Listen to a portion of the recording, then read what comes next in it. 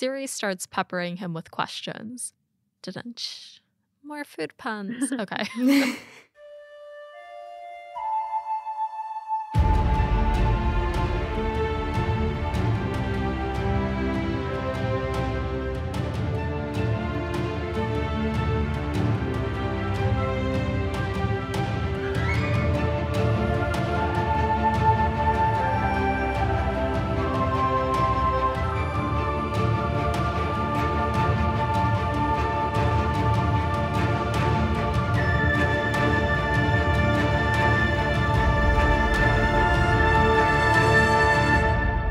Welcome to Breakfast in Beauclair, a global Witcher podcast. My name is Alyssa from GoodMorhen, and I'll be your host as I and our international hanza accompany Geralt of Rivia and his destiny, Cirilla of Cintra, across the continent.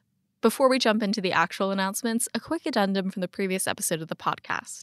Anita and Karolina have kindly provided translated excerpts from Historia e Fantastica by Sapkowski and Berez that provide additional context into the worlds of The Witcher and Sapkowski's writing process. This first excerpt relates to our conversations about prophecy in episode 34 and is about Ciri and how her character is treated and interpreted by Sapkowski.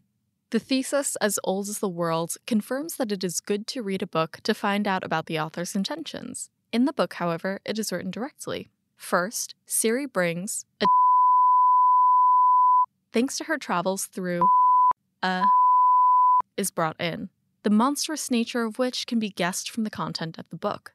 Second, it is explicitly stated that the complete destruction of the world of stories is imminent. The cataclysm of glaciation will destroy everything, but it will happen in 3,000 years. Well, the prophecies are twisted, the gods mock people with their help. There are two other excerpts that you guys will hear from Historia e Fantastica throughout this episode, episode 35. For a spoiler version of the excerpt I just read, which relates to the last Witcher novel, Lady of the Lake, visit the spoilers channel in the Hanza Discord. And now to the actual announcements for this episode. I'm so excited to be coming to you today from my brand new sound booth. Huge props to my dad for helping me build it and actually helping me bring it to life. I hope you guys notice a difference in sound. I'm so excited because having this booth and a sound-treated space in my apartment opens up a ton of opportunities for the podcast as well as for other things in the world of audio. So, got the sound booth, and the other announcement that I have to make to you guys is that I will be in 4 upcoming audio drama pilots done through an off-Broadway theater here in New York City. I'm incredibly excited to be part of these wonderful casts in 4 completely different audio dramas. If you've been following along with me, you know that I absolutely fell in love with not just podcasting, but audio fiction and audio as a medium, which is when I also got into voice acting at the end of last year. This is about like 7 or 8 months in the making, and when I do get those 4 pilots, I'll definitely share them with you. And I'm also incredibly proud to be executive producing a new audio fiction show that will hopefully be coming out at the end of this year with voice actors from the community that helped me upgrade my tech, helped me upgrade my sound booth to something that is phenomenal. I can't be more pleased with that group, and I'm so excited to work with them. And I hope that you will tune in later this year for our first audio fiction production. That was a lot of personal stuff, but if you enjoy Breakfast in Beauclair, I really do hope that you'll enjoy my first forays into the world of audio fiction. And of course, all of this would not be possible without our patrons and our producer-level patrons, so thank you to our producer-level patrons, Louise of Covier, the owner of the Churlish Porpoise, Eric Slagodling, Katie the Redhead of Toussaint, Jacob B., Ava of Gullet, B. Haven of the Edge of the World, Charlotte from Ingeborg Glamorai, Red Kite, the Original Roach, Ariel Kitty, Dustin, Libby the Castel Revel Sommelier, Clara Odell, Jenna D. Mundilovich, Brett from California, Wolf, Corey from the US, and John of Riblia. If you'd like to explore becoming a patron of the show, head over to patreon.com/breakfastinbeauclair. As for this episode, Anita and Karolina from Witcher Kitchen return for part 2 of our discussion of Blood of Elves Chapter 3. Join us as we examine Ciri's Witcher training in Kaer Morhen, what separates Sapkowski from authors like Tolkien in his own words, language learning, Dumpling Gate, a new entrepreneurial adventure for the Witchers, Traditore, And this summer, don't miss history's hottest must-have hygiene routine for keeping strigas at bay. In our mid-episode news segment, Tidings from Toussaint, Lars Flicks shares casting and production news as production and press mount for Season 2 of Netflix's The Witcher and The Witcher Blood Origin. Without further ado, let's begin our discussion of Blood of Elves, Chapter 3. In the next section, we get a little bit of insight into Ciri's day-to-day life at Kaer Morhen, where she trains with each of the Witchers and Triss one-on-one. In her first lesson, Lambert trains Ciri on the comb, and at the end, the girl is revealed to have been blindfolded. I love this scene. This is one of my favorites in this section, just because the reveal of her having a blindfold on after doing all of these flips and somersaults and practicing is such a good little touch at the end. I love it. Yes, definitely. And it was in the game, so I love it even more. Because when you just read this part, you think, oh, that's really hard. And then you know that it's more harder because she didn't see everything. Yes. I think one of the surprising things about Lambert is that he always seems so standoffish. Like, he always feels a little bit sarcastic and a little bit insincere. Yeah. But there's a small moment here where, he obviously cares about her safety, but he has a lot of tough love. Like, there's this quote from it that's really cute where he's shouting at her, "Don't wobble, lunge, thrust, faster, half pirouette, jump and cut. That's it, very good." And Ciri goes, "Really? Was that really very good, Lambert?" And he says, "Who said so? You did, a moment ago." Slip of the tongue. And it's very sweet. Yes, it's adorable even, I would say. That he's showing his second side of his character and that he's quite soft towards her, to be honest. Like, in some cases, he's very harsh, but in fact, he's very soft. And he teases her, so... And that's the second part about this training, about sexes. So, like, he doesn't lower the expectations just because of her sex, that she's a girl. And he just trains her like she was a boy, let's say. Like, witchers never teach a girl before, right? That's the important thing about that. That it's the same way. So this ties very nicely back to at least the Witcher's point of view, that Ciri can or should be trained as equal to the boys. Vesemir had brought up at some point that she was raised in the South where, just like the elves, the girls are raised just the same as boys.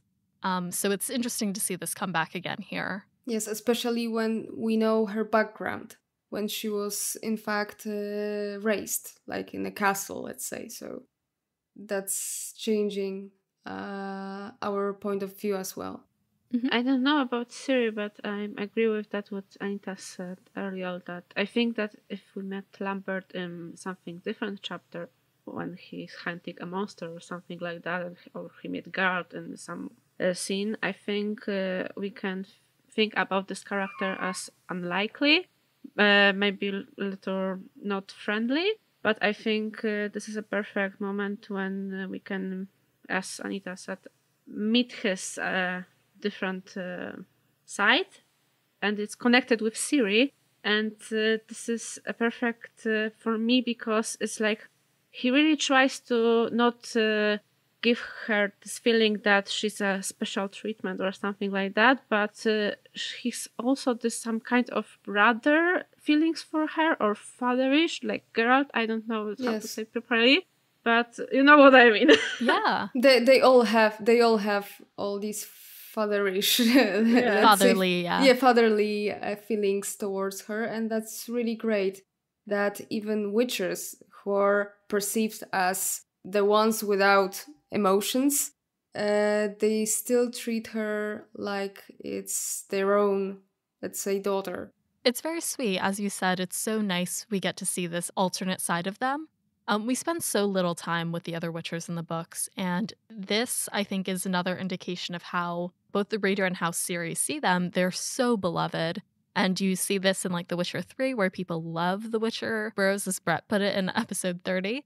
But yeah, it's just really nice to see, and it gives us a good understanding of the fact that Ciri really is being cared for, and she's in an environment where she's being supported and challenged at the same time, which I'm sure someone who's about her age really needs. Yes, and especially when Sapkowski did it in a very brief way, because these sections aren't really long. They are not, described for 50 pages. It's just a brief, let's say, brief fragment of a training, and it tells us everything about the relations, about the emotions, and about their attitude towards each other.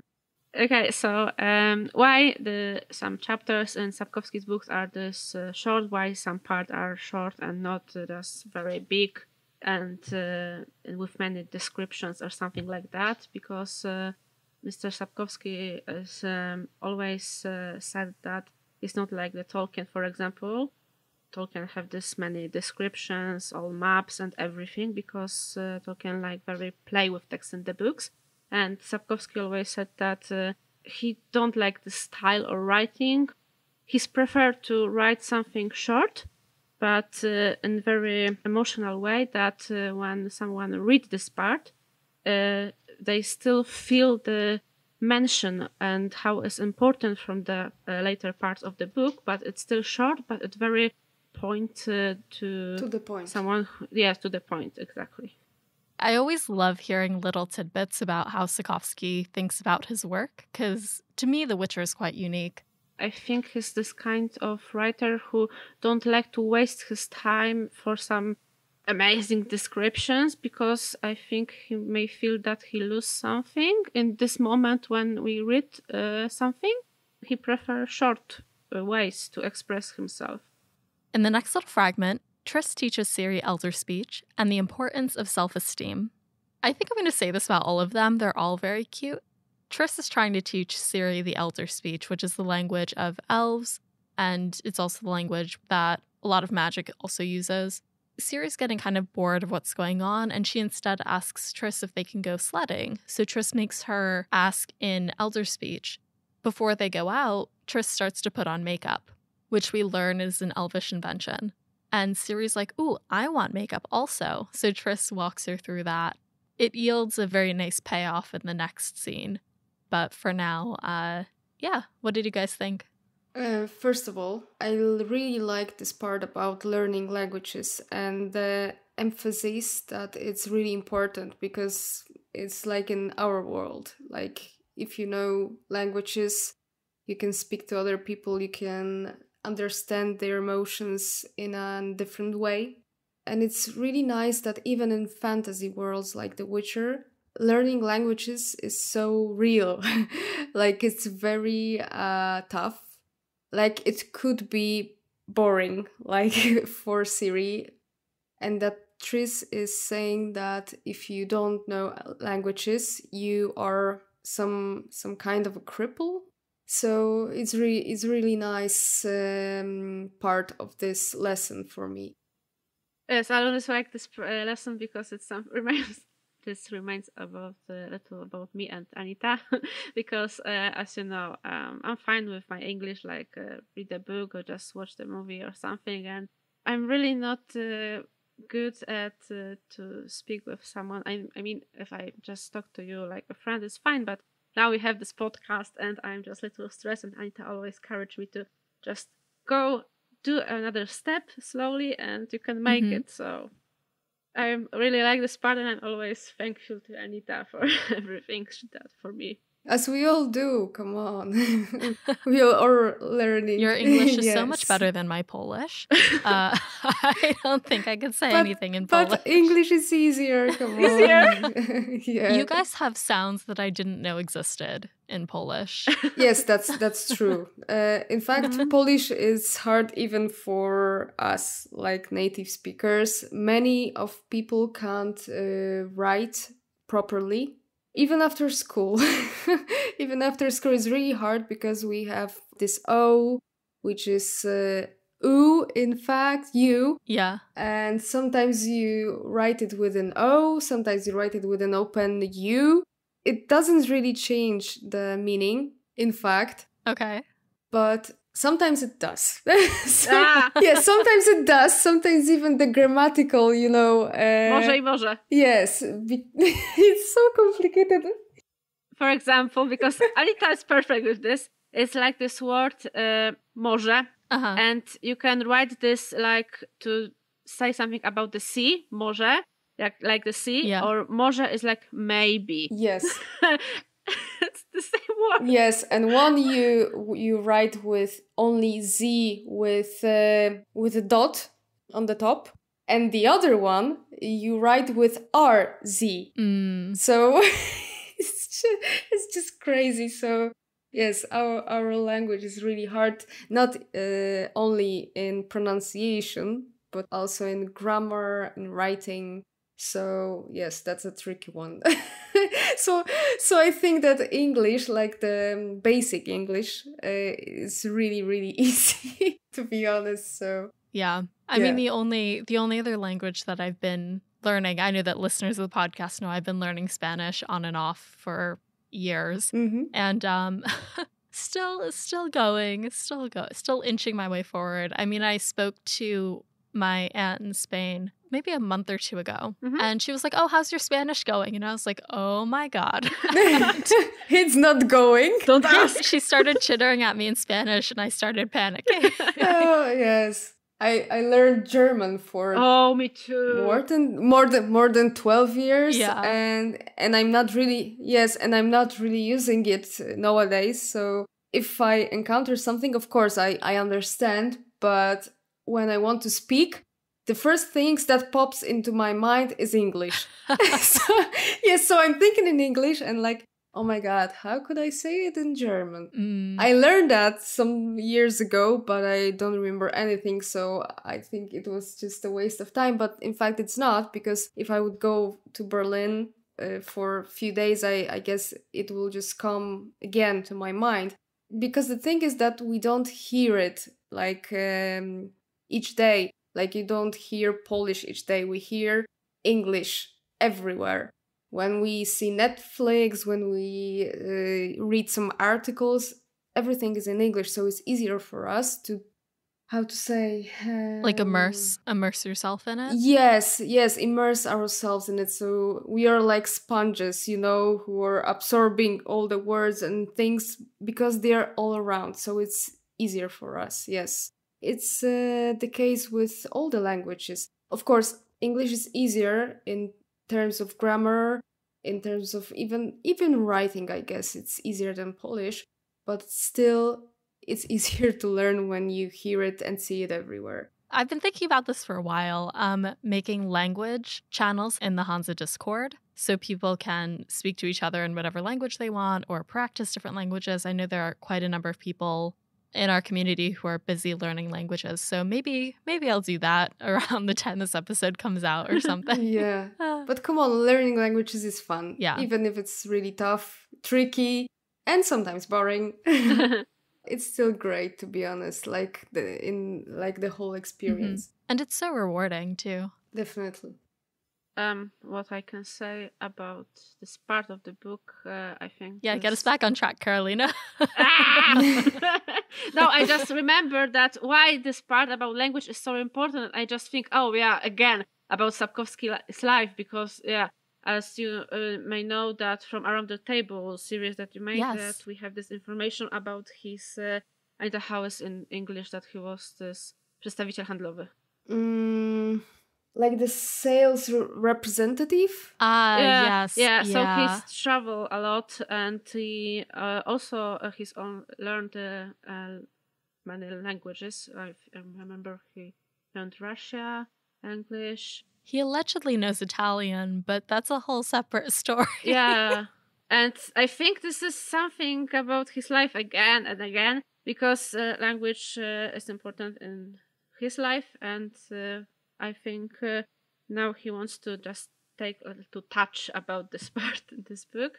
And also I remember that he complains a little bit about the translation of his book, that it's German or Spanish, that the translation of The Witcher is not the perfect. When they translate his book, they really try, do their best, but he admits that little parts are changed or something, because there is no good translation for Polish to like Spanish or German for this part. Yeah. A couple quick stories. Well, to back up to Karolina's note about the Around the Table series, you can find that on the Breakfast in Beauclair YouTube page. I believe the fact that you're referencing was that Sapkowski was a traveling salesman of some sort, and I believe he found himself in a store where all of the product names were girls' names, and one of them was Cirilla. Yeah. Name of jacket. But you get inspiration from anywhere as an author, I suppose. The other thing was when Lars and I had gone to Luca around Halloween 2019, we saw Sapkowski give a Q&A. The translation was one of the things that he brought up. And he kept shouting in Italian that the translator is a traitor. I don't know the actual words because I don't speak Italian, but it was like, traditore to something. And like he kept shouting it. And I was like, oh no. Good afternoon. I was wondering, you requested your books to be translated from Polish into Italian, English, whatever, without using any other language as intermediate. So how come did you ask this, and have you ever been involved in the translation process, or did the translators ask you questions about how to translate some specific words? Yeah. There is an Italian saying about traditore, traduttore. So the translator is a traitor. And it's true. Mostly he's a traitor. What can I do? Nobody asked me about the translation, or even very rarely. But what can I do? Oh, my God, with Korean, Finnish, Hungarian, Lithuanian, I can do something with Italian, I can do something with French, I can do something with Russian, but sorry, nothing with Hungarian, nothing. So they, of course, they present me the translation. They say, what do you think about it? What can I think about Hungarian? Nothing. Korean, Japanese, Chinese, nothing. I can only look at it, What can I do? Nothing. So I am in the hands of the translator. And traduttore, traditore.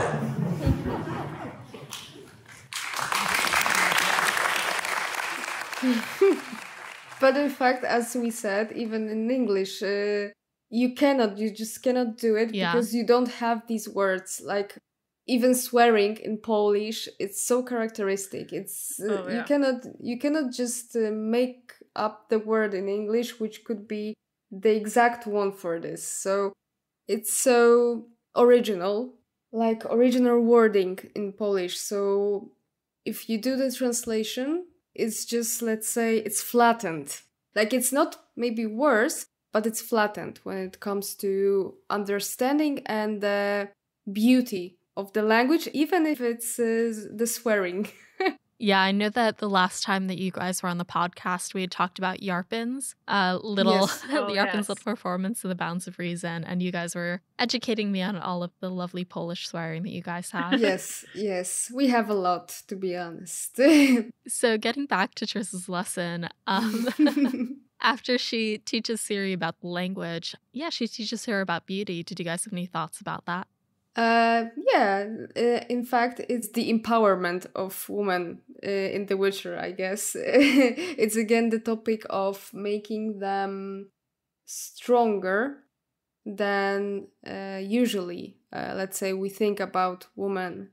Maybe about stereotypes. And here Triss says that she's just making makeup for herself so she can feel better for herself. And it's really unusual attitude. It's really unusual, let's say, if you say it out loud. Everything you do, even if you look nice, it's not for the others, it's for you. So you can feel better, you can, raise your self-esteem. I've never encountered anything, oh God, I forgot the word. Tell me. Now you're me. Podobne. Anything similar in the books before, like this mentioned. So I think it's really nice.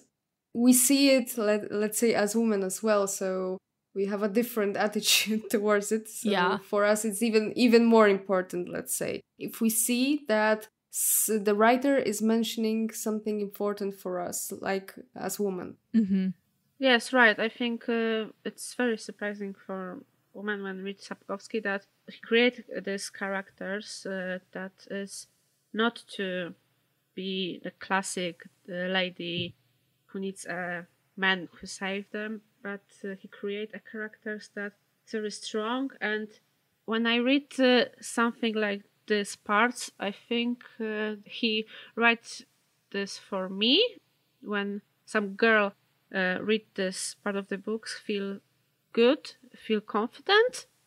He don't want that we expected something bad in this character and his creation, but he break the stereotypes and he said, yes, you should be proud for yourself, do this for yourself. And you see that these characters in the books like Tris or Yennefer and Ciri could be some kind of role model for you, that you should be strong and take whatever you want. Hey guys, if you skipped over the intro at the top of the episode, Anita and Karolina have kindly provided translated excerpts from Historia e Fantastica by Sapkowski and Berez that provide additional context into the worlds of The Witcher and Sapkowski's writing process. Here's the second excerpt, about which Anita and Karolina said, after analyzing the fragment about the prophecy, Ciri's character is not fully determined as the author treats her as a white or blank page which can be written upon. This fragment is about transformation and reads, Ciri, on the other hand, is grey, unremarkable, yet undefined. She whitens in the finale. You could say, just a bit like Gandalf. Gandalf, from grey, becomes white because he goes through the rite of passage. Ciri, at the end of the story, is a blank card that can be written down. As to with what and how this page will be written, I leave the reader in the dark, to make him wonder.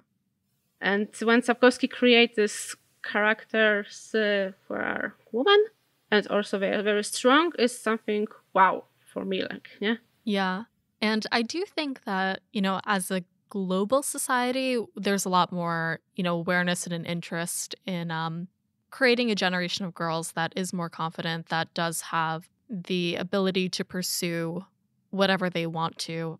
I think the times are certainly changing. And I guess we'll talk about that in the next section as well.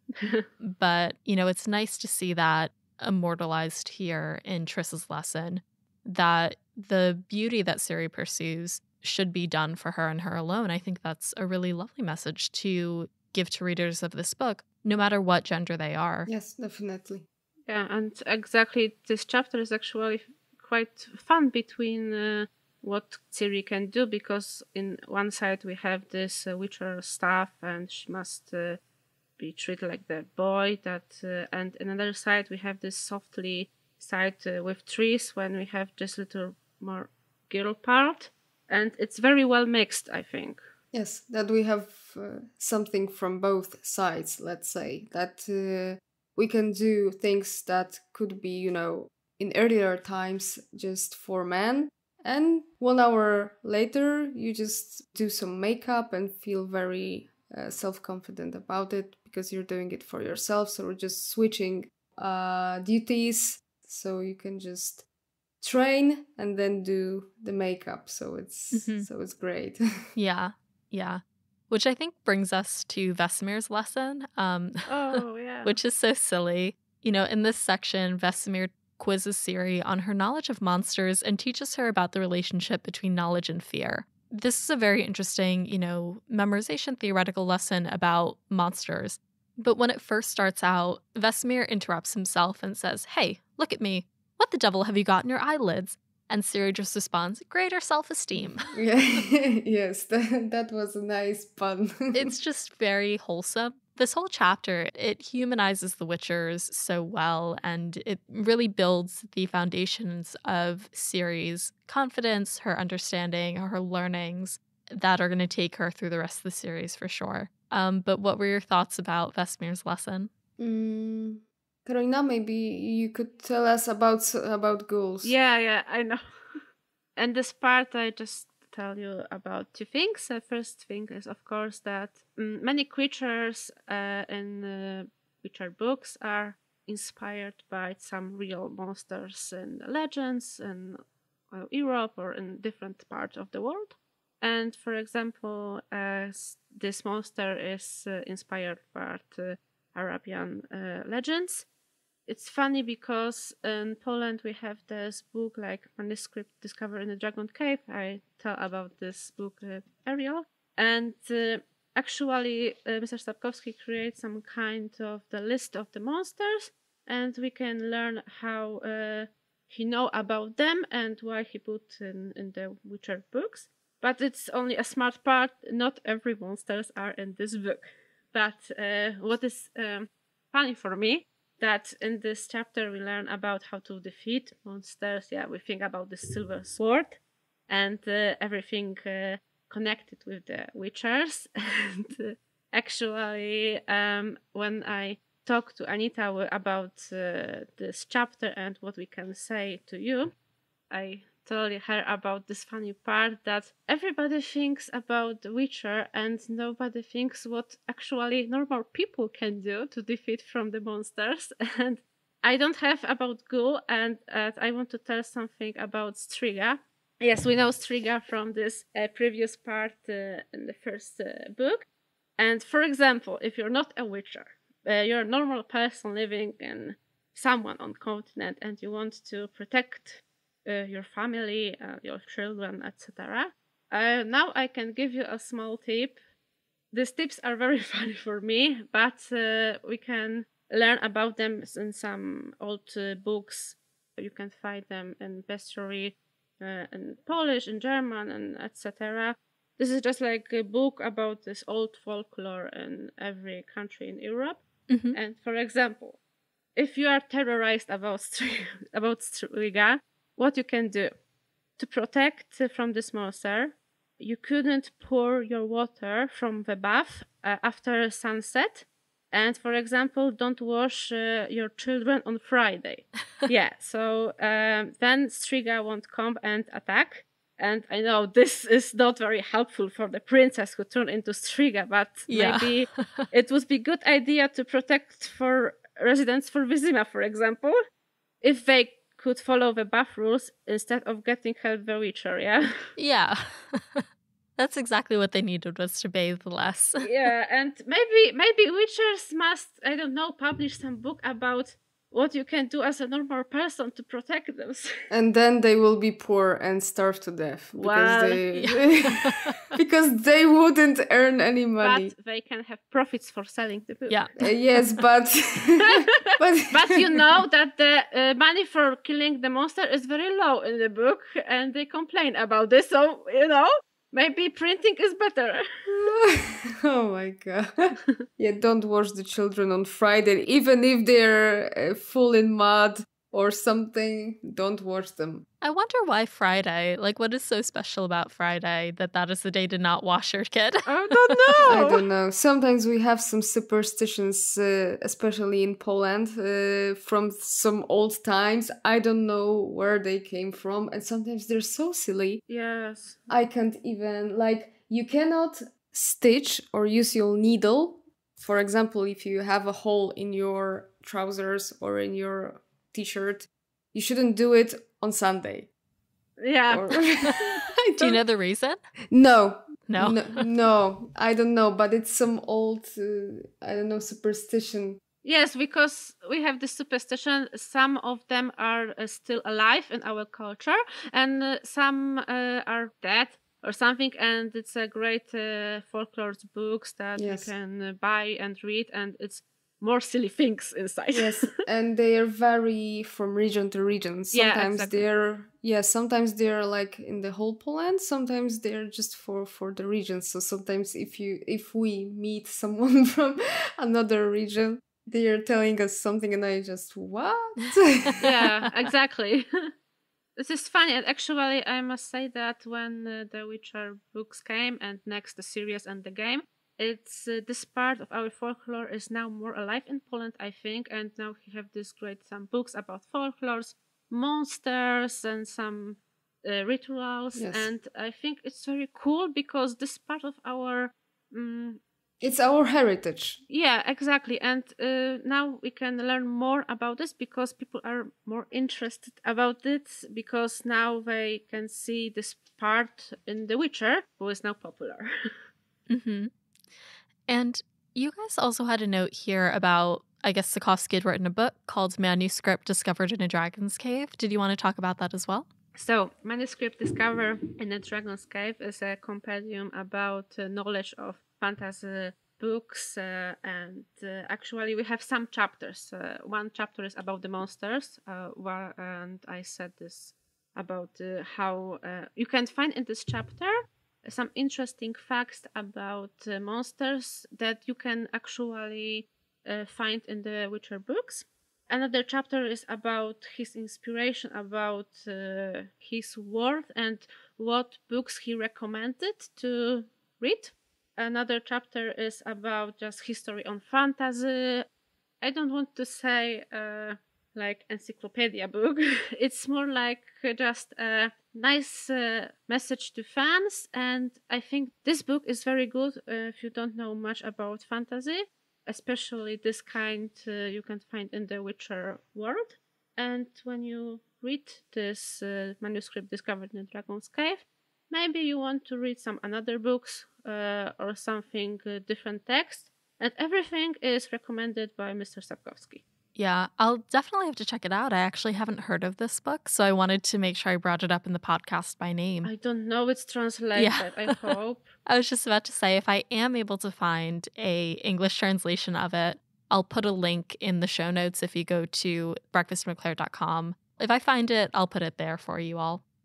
One of the last things about this section is that we learn that Ciri still has stress and trauma from her time on the run after she left Cintra. And she's really triggered by the images of the necrophages and memories of Sodden and Transriver, which causes Vesemir to say to her, when you know about something, it stops being a nightmare. When you know how to fight something, it stops being so threatening, which I think is a very beautiful line from this section as well. It's the total essence of fighting everything, in fact, in our real life as well. So it's not only about monsters, we can also take it to our lives and just learn from it. Not every monster is a monster, like it's something traumatic for your life, something you experience, and this line suits to every moment, I think. Yeah. I think there's certainly a time and a place where every single Witcher character explicitly conquers one of their fears. Same thing with Ciri. There are moments throughout the series that are very transformative for her. And as you guys said, it boils down to this idea of being able to conquer those fears with knowledge, really, and execution. Yeah. Before we continue with the episode, we're going to hand it over to Lars Mutterflix for recent news on the Netflix show. When we come back, Anita, Karolina, and I will continue our discussion of Blood of Elves, Chapter 3.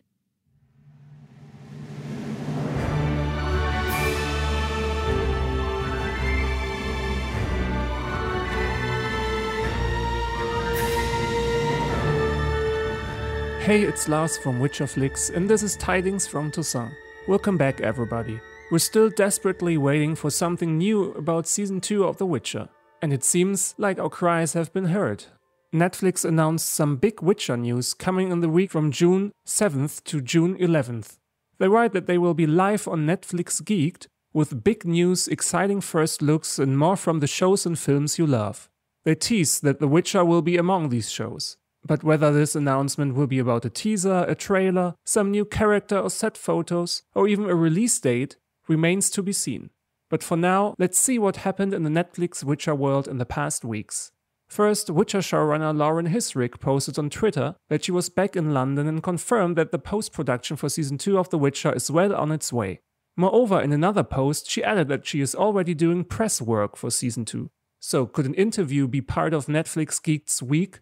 Possible. But I don't think this is the only option. Interviews and other promotional stuff will pop up in different places very soon. In other news, Witcher writer Matthew D'Ambrosio teased his episode in Season 2 on Twitter, or at least the feel we can expect in it. He said, I won't say what my Season 2 episode of The Witcher is about, but I will say that I exclusively listened to Godspeed You Black Emperor's album Luciferian Towers the entire time I was writing.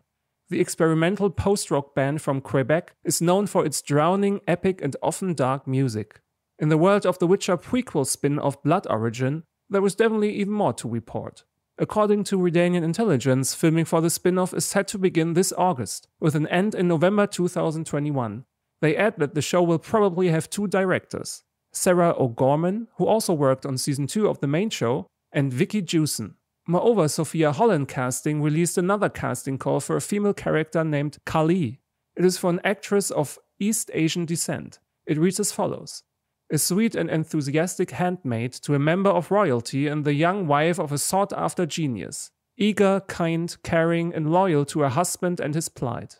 In addition, Redanian intelligence reports that a very surprising character will appear in Blood Origin. It is Eredin, the commander of the Wild Hunt. He is supposed to be played by Australian actor Jacob Collins-Levy, known for TV shows such as The White Princess or Young Valander. This is very interesting as Eredin and his Wild Hunt had been confirmed to appear in The Witcher main show too. There, Eredin will be played by Sam Hazeldine. We don't know if Sam Hazeldine will play an older version of Jacob Collins-Levy's Eredin, or if the main show's Eredin will only appear in a brief cameo role. It seems like Eredin will be a fully fleshed out character in Blood Origin. Anyway guys, that's all for today. I hope you all stay safe and well. We talk again in the next episode of Breakfast in Beauclair. Until then, thanks again for listening and good luck on the path.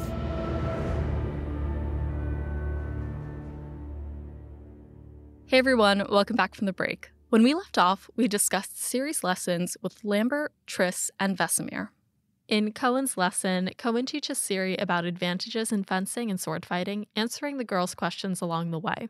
I love this scene because he seems so boyish and delightful and is not at all, he isn't really afraid to show her affection and he's very open about it. Cohen for me is like the youngest brother for whole the Witcher family and treats Ciri more like younger sister or something like that, yeah. It feels like a continuation of her lesson with Lambert. Cohen is specifically teaching her how to sword fight and, Ciri kind of complains. She's like, this isn't fair, you're big, I'm small. Cohen teaches her how to use her natural abilities and her natural qualities to her advantage. Cohen says, there's no such thing as a fair fight. You have to make use of every advantage and opportunity that you can get. And this is something that, again, she'll continue to use this lesson throughout the series. When you look at these lessons, Cohen, Lambert, and Geralt, of course, you can see that they always the same topic about her ability to do something, and she said that she cannot do this. And they always tell her that she shouldn't give up. She just should look at some situation in different point of view. I mean, Lambert as we said earlier, we give her this advice and that she do something right. Now, Cohen say that she shouldn't expect it a fair fight. And next we have Geralt who tell her that it's not important that she's girl or boy. You can do something in different way, but very important is the ending when she win. But in how she win doesn't matter.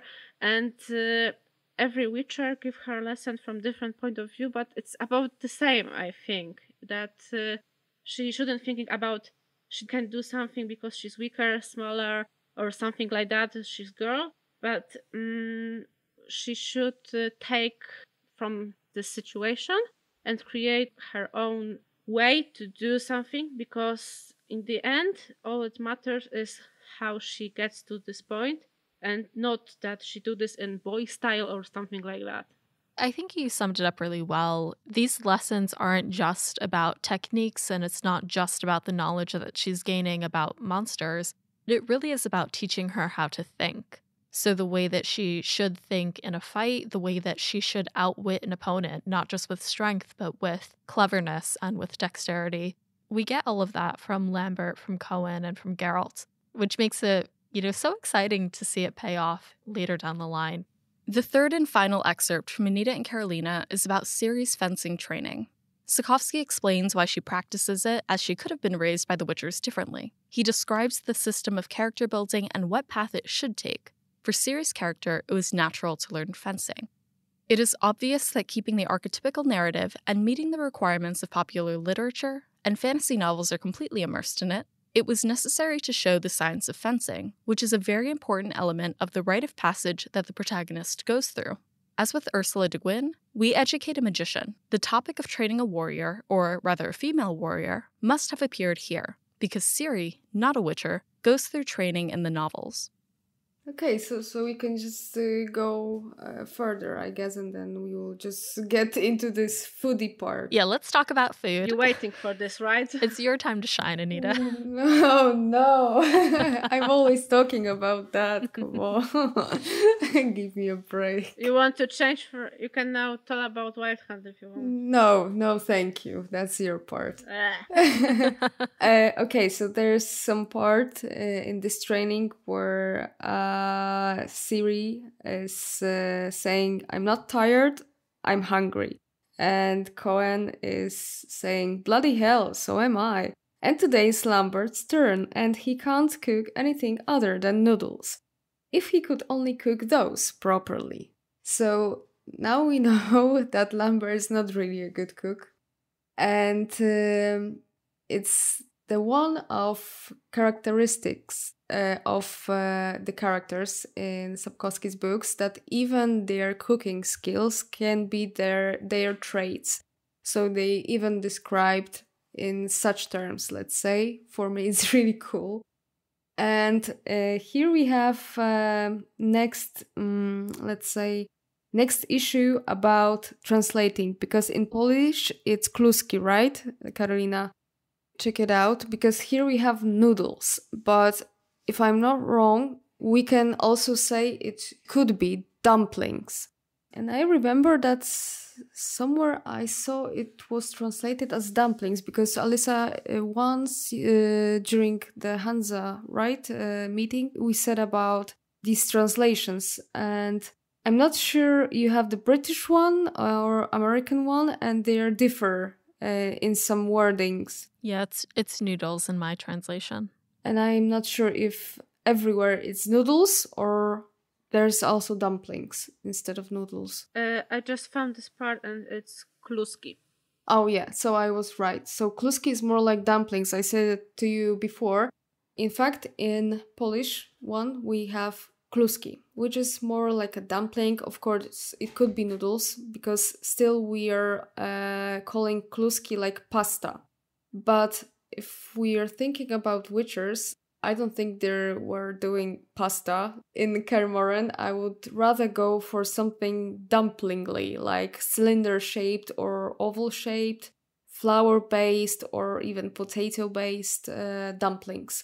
Like without filling, just the chunks of dough, which is boiled in the water with salt, and then just served with onion, with some mushrooms, with some herbs, and everything you have at your hand. It's a rustic. Yes, it's very rustic, I would say. And this mention is very, very nice, as I said, because it gives some culinary skills for one of the character. And we know that witchers have their weak points. And in this case, it's cooking, for example. And they like to eat something good, like we all do, right? We don't want to eat just because it's our duty. We want to eat because it's very pleasant when you can eat something good, so very tasty. We have many mentions about food in the Witcher books. We think it's also because Sapkowski himself, he likes to cook. He likes to spend time in the kitchen. So I think we can understand why there are so many mentions about the food, why they're so descriptive, why they're so tasty for your imaginations, when sometimes there are few mentions, especially in the Season of Storms, when Geralt enters the tavern. I don't want to spoil anything here, but there are a lot of dishes mentioned there, and you can just get hungry by just reading this. So yes, and I really love it about these books, that they touch this humanly side of life. Like eating is very important for us, is important for people in the books, in fantasy books, and even for the Witchers. So it's really nice. Yes. Yeah, because he could write something about, oh, it's a meat on the table and that's all. And as Anita said, it's very great descriptions about very good food. I don't know. Maybe I will try someday everything. Yes. It's still brief, but it's to the point. So that's really good about that. And you can say, Anita, about this that for us it's very unusual because, as we discussed, some chapters are very short, some parts are very short, but in this condensed text, he still have time to write about food. Yeah. Yes. Which I know you guys love. Yeah. Yes, of course. We do. Every mention is our precious. Mm-hmm. When it comes to the rest of Cohen's lesson with Ciri, there was one thing that I really loved, and it's the closing here. After they, sit down, finish their lesson, chat about Lambert, Ciri starts peppering him with questions. So Ciri asks him, who's the best fencer in the world? And Cohen says, I've no idea. You've never known one? I've known many who believed themselves to be the best. Oh, what were they? What were their names? What could they do? Hold on, girl. I haven't got an answer to those questions. Is it all that important? Of course it's important. I'd like to know who these fencers are and where they are. Where they are? I know that. Ah, so where?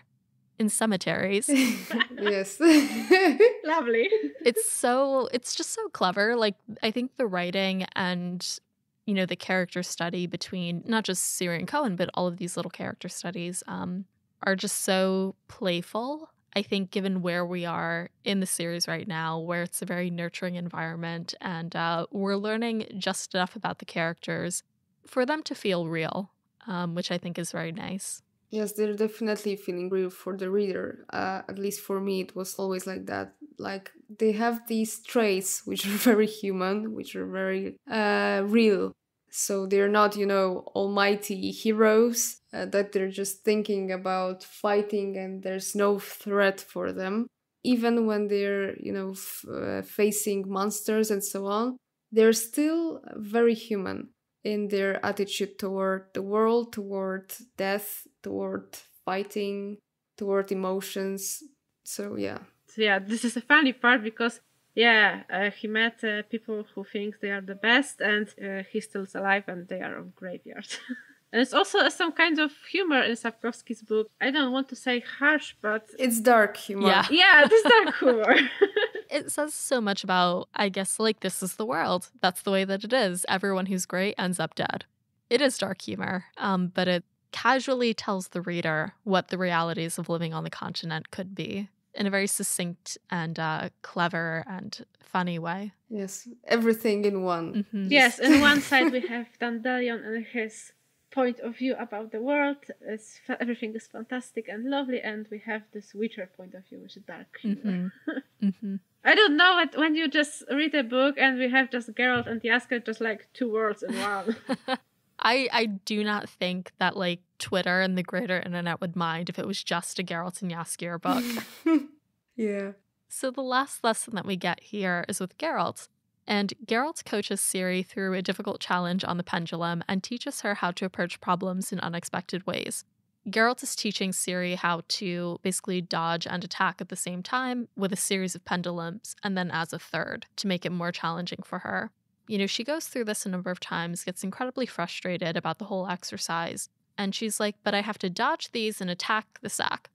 Geralt shows her a new way of looking at the problem in which, instead of purely dodging the pendulums, she uses it as an impetus to carry her through the rest of the movement and pushes herself off of the pendulums. New way of looking at something, as we had said, Lambert, Cohen, and Geralt all teach her about new ways of approaching different kinds of problems, and this section is no different.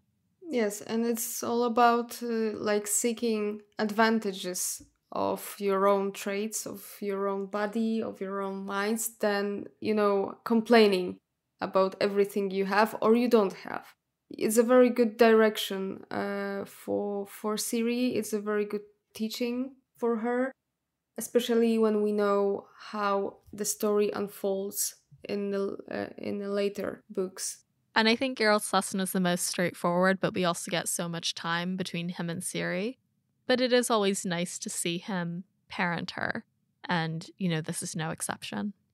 Do you guys have Any final thoughts on, I guess, these few lessons and their place in the story? As we said earlier, in fact, it's just the essence of, the very specific kind of a family who cares about Ciri, but also cares in a way that she must protect herself. The family that it's preparing her for her future, because they know they can't always be around her. And that's a very good thing about this, that they know that many things could happen in the future, so she should be prepared for them. She should be self-confident, and she should just look for the advantages, not to, be always depressed about what she doesn't have or what she can't do, but instead seeking for solutions in every situation and for thinking in her own way. And for me is this lovely part in this chapter when Ciri wants to learn everything about fight because she wants to kill this knight from Cintra, and Geralt tells her that they don't learn her to kill people, to revenge. They learn her to protect herself and other people who can't. But it's at the end, I guess. Oh, what? But we are in the end. No, we have current events to discuss still. But I think the end is a political about Triss and Geralt. Yes, but we have it. The sentence you mentioned at the end. Okay, right? So just Anita finish and Okay. Oh my god. Okay, we can just go to the current events and Triss updates on the world, I guess. Before we get to those current events and updates, we're going to end our discussion here. Join Anita and Karolina from Witcher Kitchen and I in the next episode of Breakfast in Beauclair for our continued discussion of Andrzej Sapkowski's Blood of Elves, Chapter 3. Thanks for joining us at the Breakfast Table. For show notes, transcripts of each episode, and a complete list of our social platforms and listening services, head over to breakfastinbeauclair.com. Breakfast in Beauclair is created by Alyssa from GoodMorhen. It's hosted by Alyssa, the Tidings from Toussaint, music by Alyssa and Witcherflix. The show is edited by Alyssa with music by Major Filter Media. Breakfast in Beauclair is produced by Alyssa in New York City with Louise of Kovia, the owner of the Churlish Porpoise, Eric the Goth and Katie the Redheaded Toussaint, Jacob B, Ava of Gallup B, Haven of the Edge of the World, Shot, Megaberg, Glamry, Red Kite, the Original Roach, Errol Kitty, Dustin Libby, Clara, Delja, and Neiman Dilovich, Bart from California, Wolf, Corey from the US, and John of Rivia. Special thanks to Anita and Karolina for joining us for this episode and our international Hanza for their support.